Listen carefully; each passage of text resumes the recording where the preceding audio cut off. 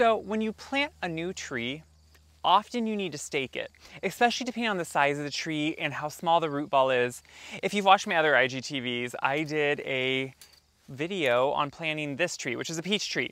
And it's a pretty small tree to start with, and as you can see, especially living out in the country, it's already leaning.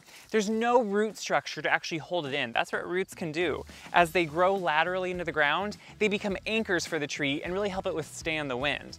So in that first year or two, there's nothing there to really hold it. And as you can see, it's just gonna flop around, and in major windstorms, it would lay over, come out of the ground, which that back and forth is not good for the roots. So we are staking the tree. It's one of those things I think everyone needs to know, because I think everyone should be planting a tree. Plant a tree like at least every year. You just can't go wrong. So I have my T-posts. You can either get T-posts because look, the end of it looks like a T, or they're called U-posts and they look like a U. Either one's gonna work. You can get them at most hardware stores. And then I also need a couple tree straps. They're just more of a nylon strap. And you want this because they won't damage the tree. And then some wire or natural twine. So I'm gonna put in this other post, the opposite side of this one. I kinda like to put the posts where you're kinda gonna get the wind whip. And as you can see, this is already leaning this way. So you can see the post on each side of it, this direction is really gonna help.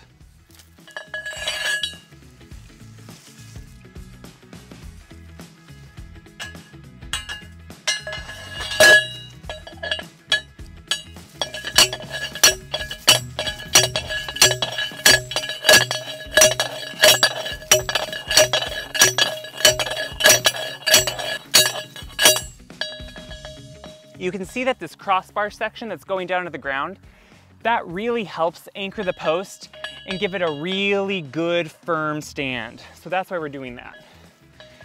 I don't like to go too much more than 1.5 feet away from the tree trunk. If you go too far, the tree could still hit the posts, especially if it's tall on top, and then it could damage the trunk. So you want it close enough so that when it's tied up, it doesn't have too much wiggle room. Tree straps are great because this is what's gonna go against the tree. It's not gonna hurt it. If you just put metal or even twine against the tree, it can be a little bit too abrasive, cut into the tree, eventually damage the tree. Could be the death of the tree. And after you go to plant a tree, nobody wants to kill it, right? What I like about this wire is it's really easy to work with, but then also once you have it going around the post, you can just get it tied off really easily. So at first I kind of give it a little bit wiggle room on this side, and then I'll go do the other side just so I can kind of see what's going to make sure that it's straight and level.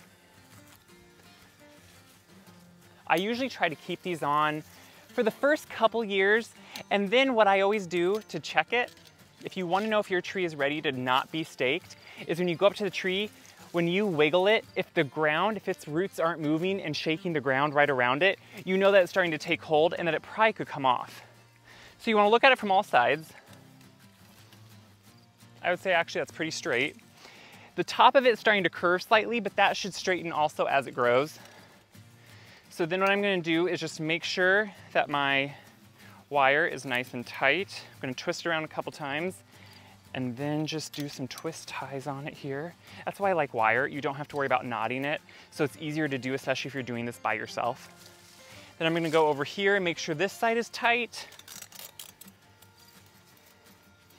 You can kind of now double check yourself, which is nice too. So I'm gonna go around and around. That wire makes it super easy.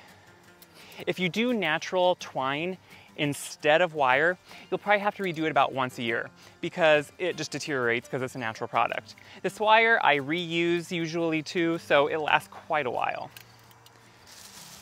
This tree, it's now staked. As you can see, it's a few minutes and this is really gonna help the life of your tree. It's gonna give it a straight area to grow in, which is what you want. Now it's gonna have a really firm footing and not wanna sway in the wind or start growing off crooked. That's no good.